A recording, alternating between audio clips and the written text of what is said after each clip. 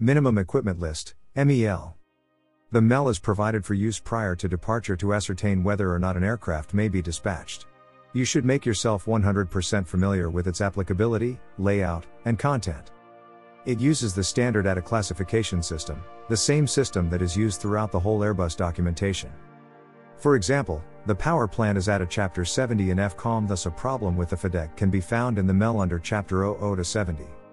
These references provide a quick method of referring to a particular item under discussion or investigation and are widely used in discussions with engineers and also in tech log references to unserviceable items. The MEL reference is quoted to allow rapid access to any limitations or procedures that may exist and to enable a universal understanding of a problem. Legally, the MEL is only applicable as long as the aircraft is at the gate without the engine started. As soon as we initiate the engine start, legally, we only have to follow standard procedures, for example, ECAM or QRH, to handle any malfunctions. In real life, however, it is good airmanship to use your MEL as a reference document in all cases. It will provide you with very good extra information regarding the failure you just suffered. For example, you have a flight controls, spoiler 3 fault on taxi out. This is a straightforward ECAM procedure with very few possible resets, so, in theory, you could depart with it. The MEL, however, says that dispatch is only allowed after a maintenance action securing the faulty spoiler. In this case, as a good captain, you should contact MCC and return to a gate for maintenance action. In the same philosophy, the MEL can provide you, in case of any in-flight failure, with a better idea of whether it is better to return to your home port or to continue the flight. Special procedures for operations outside the conditions of the MEL exist. Not surprisingly, this is a little used procedure that exists to allow you to get an aircraft home in exceptional circumstances. This procedure can only be initiated by the captain of the aircraft concerned and is usually done in coordination with MCC and the company.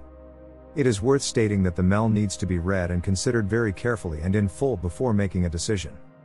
A second or third opinion is often useful. Get the first officer to read it also and make sure that you both understand the requirements. If one is available, then an engineer's view of the MEL is always worthwhile. Conclusion. We hope you found the Command Upgrade Handbook both interesting and instructional. Those older and more experienced, who may have had a command elsewhere, may view some of the contents as old hat, in which case you should treat the information herein as valuable refresher training. The less experienced amongst you have perhaps had your eyes opened a little toward the differences in responsibility and role between the occupant of the left and right-hand seats. None of you, regardless of experience level, should allow yourselves to be overwhelmed by the apparent scale of the task that appears to be the captain's burden.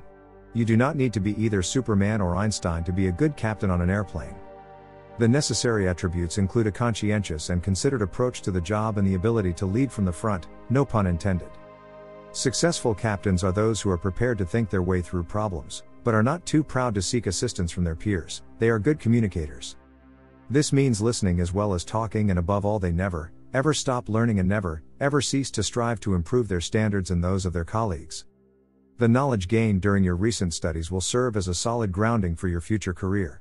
Furthermore, it will enable you and your training captain to concentrate on the practicalities of decision-making on the line during your forthcoming line training. Good luck.